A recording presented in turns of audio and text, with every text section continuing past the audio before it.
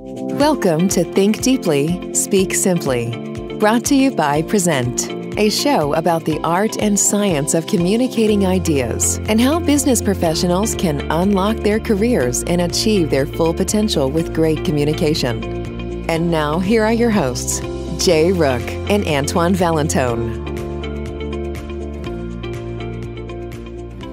Hi, everyone. Welcome to Think Deeply, Speak Simply. I'm your host, Jay Rook, and we're here today joined by Alec Torelli. Alec, thank you so much for joining us.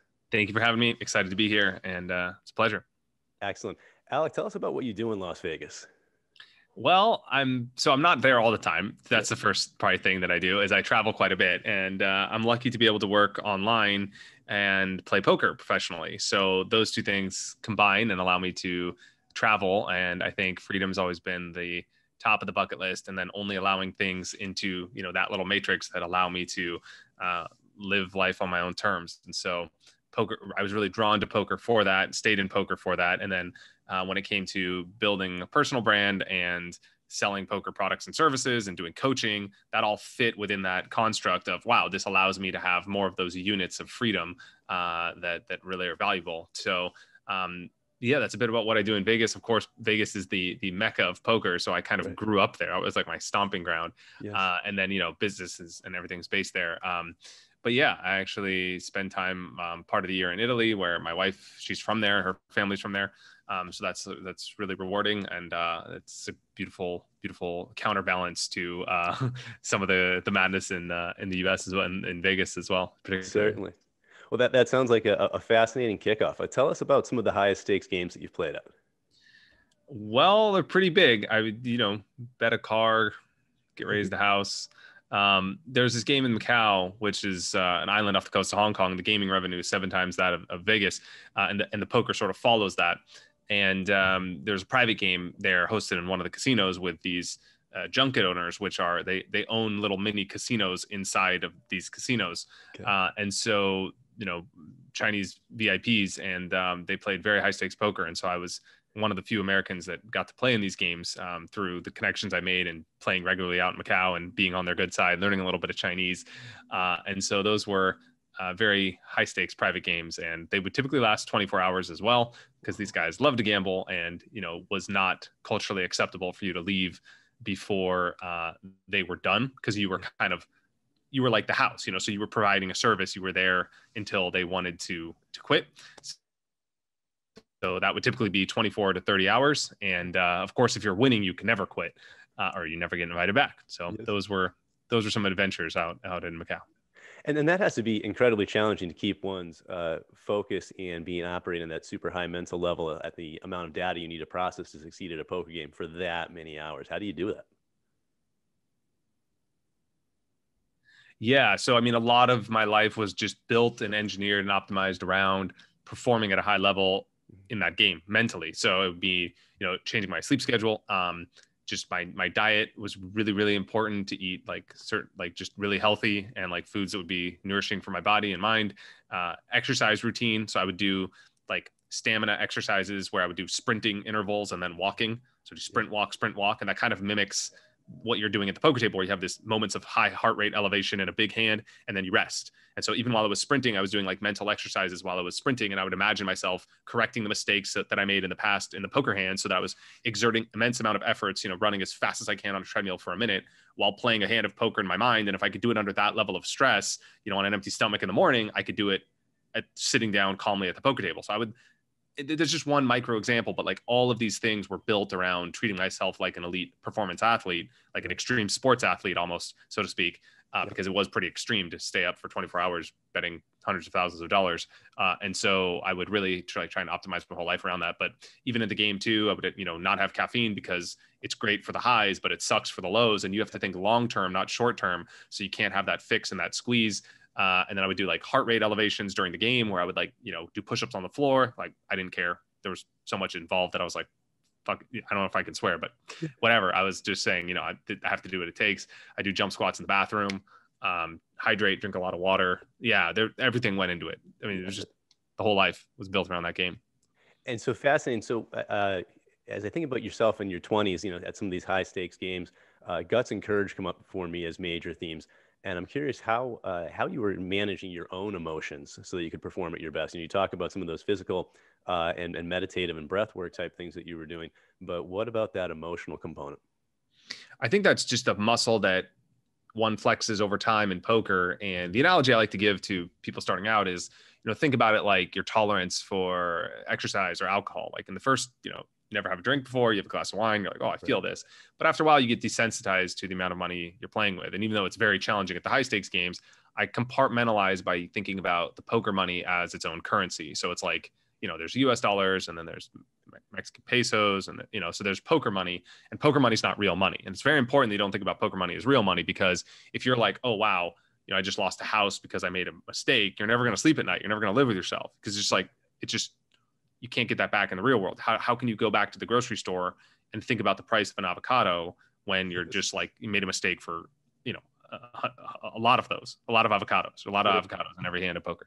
So I think about it separately. Like, this is its own currency. It's not real money until it comes in off the poker table, not just off the poker table in the micro, meaning one poker session, but off the poker table in terms of segregated finances between my poker bankroll and my personal bankroll. Just like an investor might have separate finances from his, stock market portfolio and his personal cash flow, right? There's two separate monies. So when the stock market goes down, an investor is not like, oh my gosh, I just lost 10 iPhones or whatever, because it's like, it's separate money. It's like a separate mechanism, a separate decision, a separate process, a separate expectation. And so I compartmentalize very, very effectively in poker, because you have to, you just can't function otherwise. So you learn the hard way. Love it. All right. How about this? Today's episode is all about reading the room. And so when you first sit down at a table, talk to us a little bit about how you begin to assess your competitors.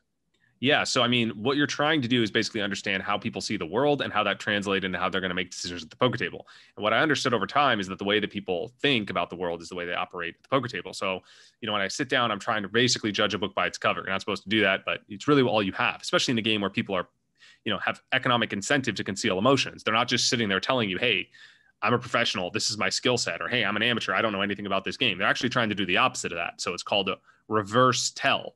A tell is when someone gives off information that indicates, their level of strength or their ability. But a reverse tell is when they're consciously trying to do the opposite. So you have that often at the poker table. But what you're trying to do is just size up the situation and understand what level people are on, and then think one level higher than that. So I'm looking at everything. I'm looking at all the superficial things that actually give clues into how these people operate and behave, just like someone would do in the business world, right? You meet someone for the first time, you're trying to assess, is this guy legit or is he a con artist? And how do you do that? It's not the color of his hair or the color of his shirt. It's the accumulation of the package that, your subconscious mind is just quantifying data to just kind of like come to that conclusion right away. So that's what I'm doing at the poker table. I sit down, I look at someone, is he a pro or is he a VIP, right? There's a binary sort of assessment there, just like in the real world. Can I trust this person or not? Is he a con artist or is he a legit businessman, right? And that's what you're kind of doing. And so that I kind of profile people in that way. And then I go down the rabbit hole of saying, okay, like, how good of a pro is he? What type of level is he on? How is he thinking about the game? Is he thinking about what I have, or is he only thinking about what he has? And then I try and devise a custom strategy for each player, because a macro strategy isn't going to work in a game of people that's played with cards. It's a game of people played with cards. So you have to understand the people first, and then you can devise a strategy that, is unique to each and every person. Love that. And so as you're doing that, are there any takeaways from that experience that would be applicable to business presentations? Well, just that, this is a good one. What, give me some help here. What specifically? So we'll add some of this out. So where we're trying to tee up here a little bit around is, as one is making a presentation, let's pretend it's a more intimate setting. Perhaps they're presenting to a board or their team, or perhaps it's a larger presentation.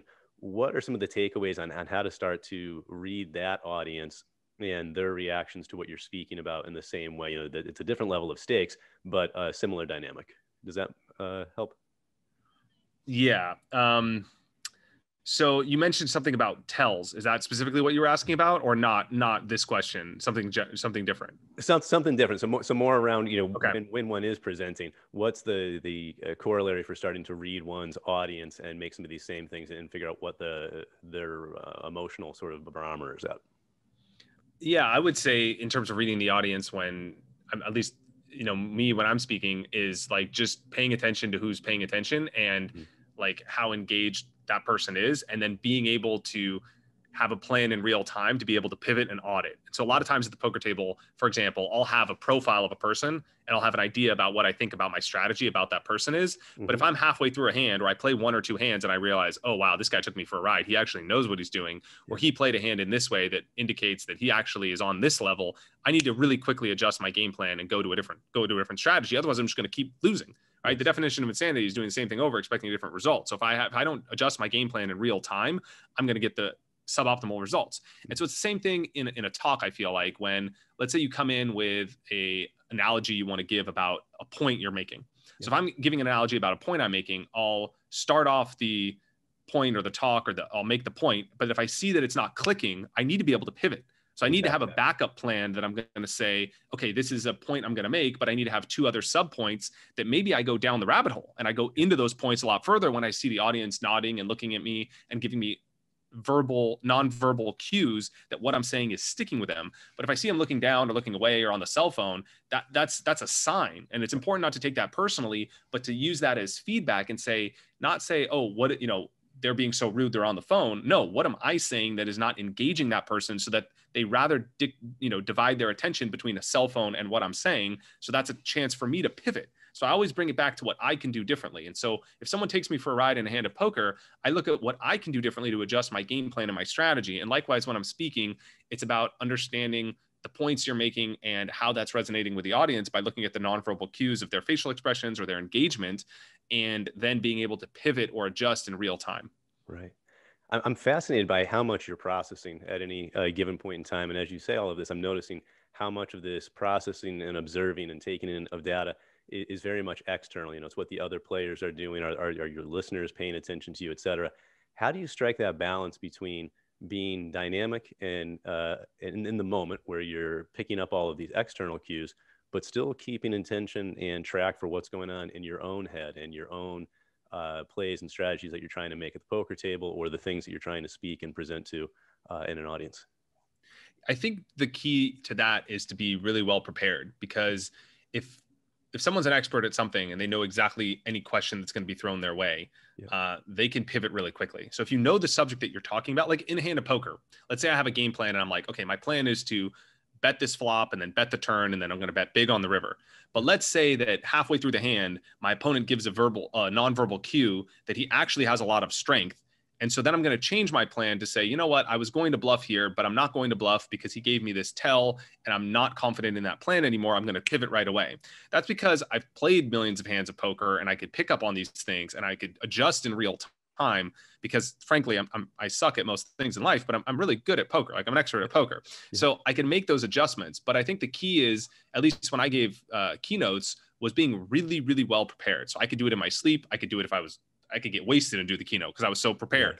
So I think it's really important that you're really prepared, because if you're an expert at something and you're prepared at something, there's nothing that someone could throw your way, or there's no question they could ask you about the subject, or there's no unforeseen circumstance that could happen that you're not ready for. So if I'm doing coaching with someone in poker, I don't have to necessarily prepare that much for my lessons, because I know I'm confident that whatever question they're going to ask me, I'm going to have an answer to, or I'm going to be able to find the answer or give them the answer or help them with wherever they're at in their journey. And so I think it's important that when people are, devising, I think this comes back to the macro framework of like devising the keynote, is really understanding who you are and what your lane is and staying in that lane, so that when you're speaking about it, you're like really confident that this is what your unique angle is. This is what your monopoly is. What is your personal monopoly? What are you great at that nobody else is great at? And so when I stay in my lane with what I'm speaking about or what I'm coaching, then I'm really confident that, whatever people ask or whatever subject comes up, I'm going to be prepared for. So that allows me to kind of do multiple things at once, be having my game plan, but also assessing the situation in real time and then pivoting.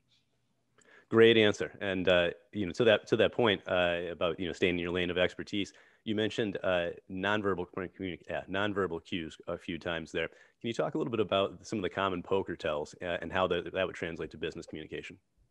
Yeah. So I think the first thing is that professionals are aware of these sort of things, and they're in control of their nonverbal cues. So they're conscious of the fact that everything they do gives away information. And so they're thinking about that premeditatedly before they move, before they act. So before I bet my chips, I'm thinking, how am I going to move my hand? how many chips am I going to grab and how am I going to put them in the pot? Because I know that everything I do conveys information at the poker table. And I know that there are general tells that people are looking for that indicate hand strength. So if I can do the opposite of that, I could give them a reverse tell and confuse them with different information than I could kind of help them think what I want them to think instead of what I actually have, right? So that you make money in poker by people thinking that you have the opposite of what you do. If someone knows what you have, you're screwed. You need them to think the opposite. So you can kind of engineer that by the way that you're acting. And I think that that's a difference between professionals and amateurs, whereas amateurs are just so focused on, oh my gosh, I have a big hand, I'm so excited. And they give away all the fact of what they have, and then people can pick up on it, and then they can't make any money. Because if someone knows you have something, they're just going to fold, right?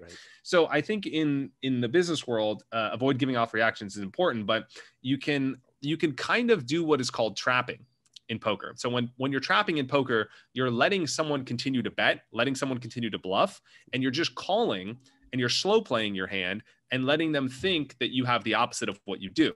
And so I think in the business world, this is an important concept, because let's say you have a disagreement or a dialogue, or you're speaking with someone, you could kind of bluff and give away these nonverbal cues that you're agreeing with what they're saying, you're nodding, you're encouraging them, you're letting them speak more. And in speaking more, you're letting them make more, points that are, refutable.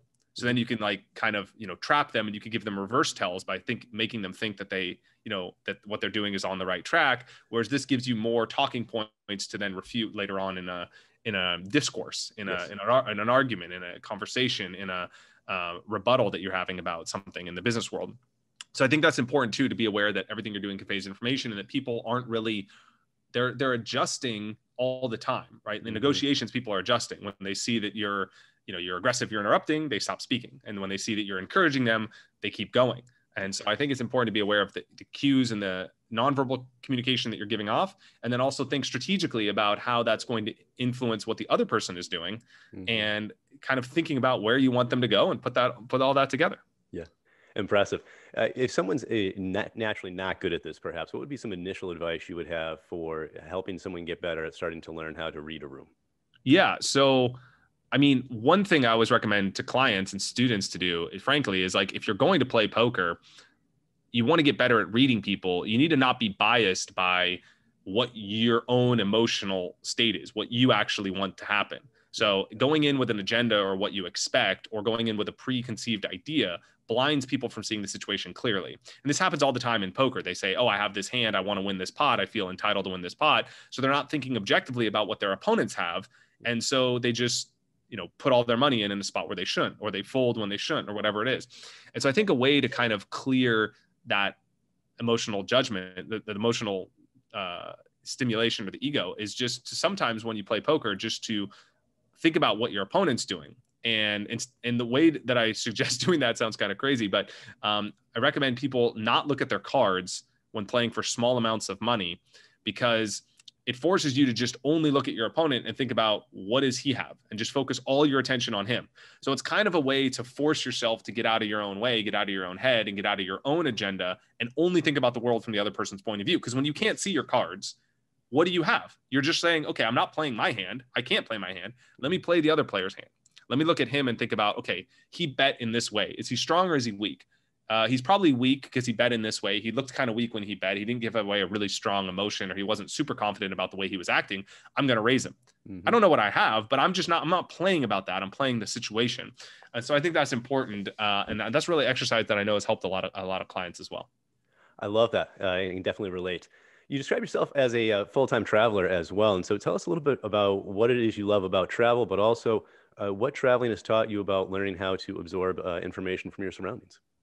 Yeah, well, 2020 put a change in those plans, but yeah, still traveling as much as I can. But I think the coolest thing about traveling for me, the superficial layer was seeing other cultures and learning about the world, and learning different things about the way other people experience the world and other ways of life. But what was really cool, that was unexpected, that I think was a level deeper, was coming back to my own reality and seeing that from a different point of view, and understanding that the way that I had always done things, the way that I or America or all these things I was identified with, because I associated myself as those things, like I am American and therefore I think like the Americans do, for better or for worse. And so by associating myself with these different ideologies or these different habits or these different beliefs or routines without ever questioning them because of, social conditioning and the way I grew up. I was unable to see those situations clearly. But then when I removed from that situation, I lived in another reality. I've been really lucky to be traveled to probably 50 countries. And I've lived in maybe 7 of them.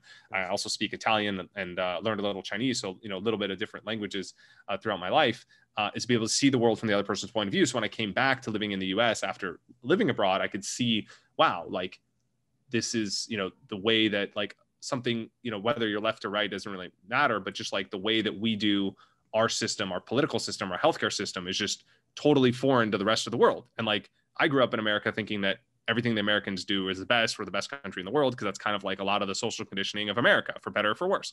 And so you realize that like, you're just, one piece of this global puzzle, and the rest of the world actually doesn't really care about America. Like you don't think that as an American growing up. At least I didn't. I always thought like we were the center of the world. And like when you go outside the world, you realize like we're not the center of the world. And so that's one really cool thing about traveling. I think it's humbling. I think it's unifying in the sense that I see that everyone is very similar underneath it all, even though they all speak different languages and they have different habits and routines. Everybody wants the same things in life. And we're all like one species. We're all like one collective psychology, like collective group of people. And that's just like really unifying.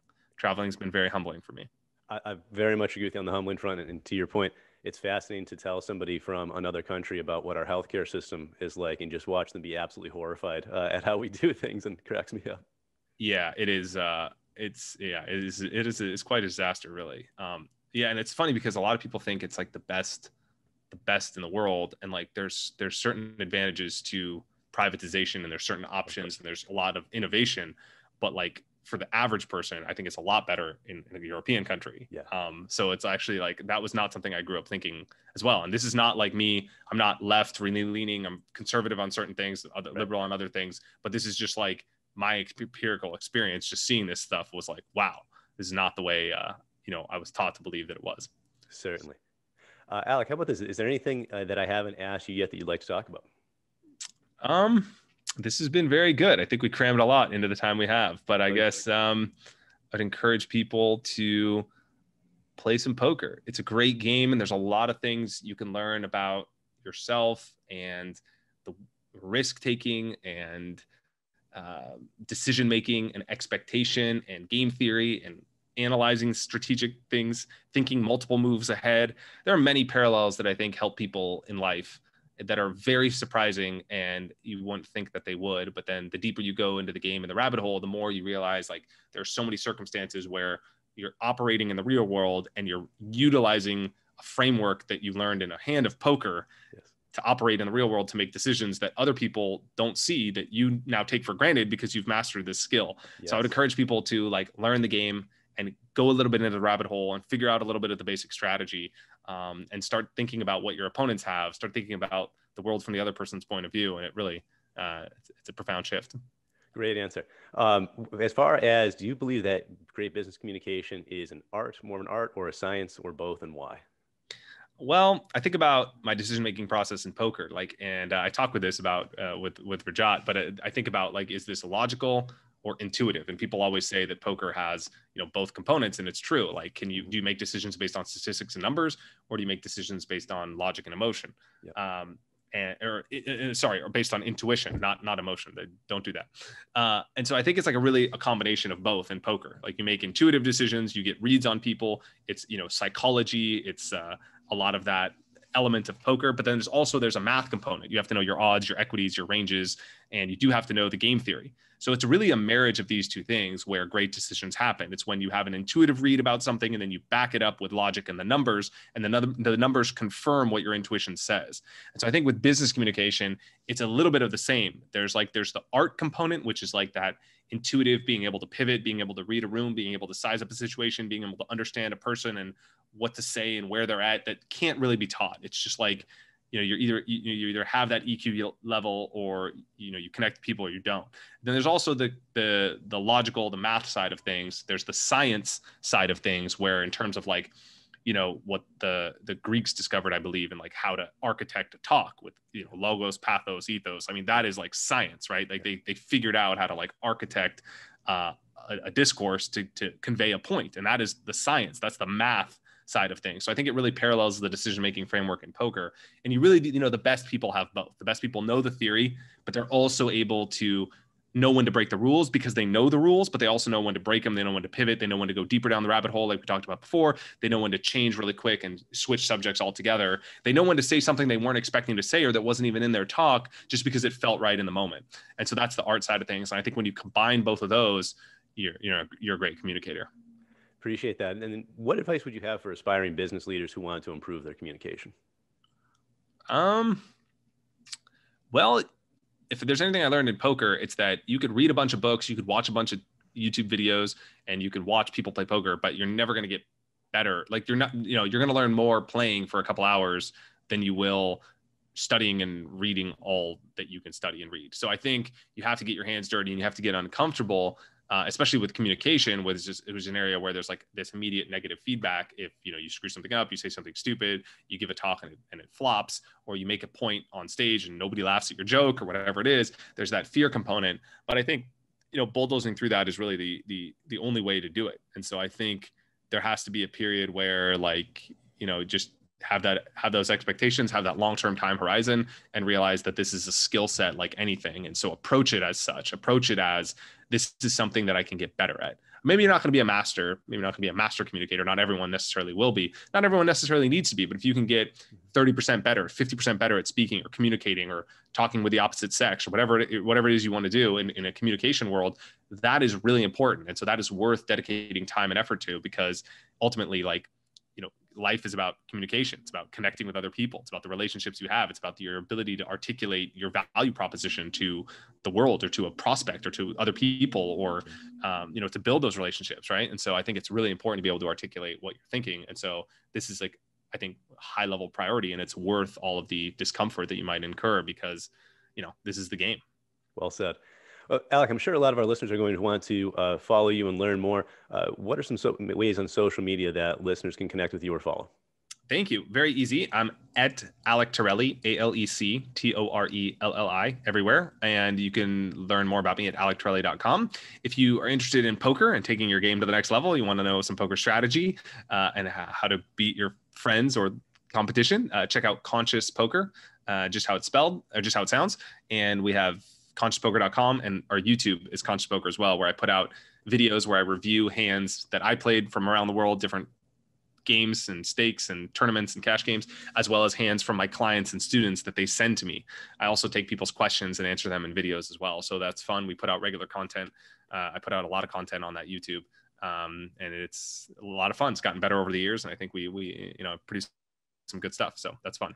How exciting. Conscious Poker is a great name. Yeah, thank you. Appreciate that. Awesome. Well, Alec, on behalf of myself and all of our listeners, I just want to say thank you for carving the time out to share your experiences and insights with us today. We very much appreciate it.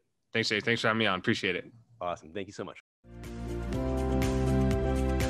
Thank you for listening to another episode of Think Deeply, Speak Simply.